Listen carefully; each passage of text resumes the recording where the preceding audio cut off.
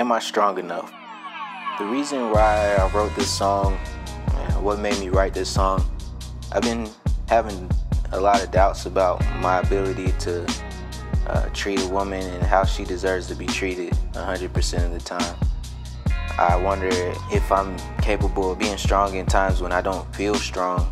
And my honest answer was I don't know if I'm strong enough, because at the moment I can't even handle really speaking to my mom most days. And my thought is, a man is not supposed to let his circumstances dictate how well he treats people.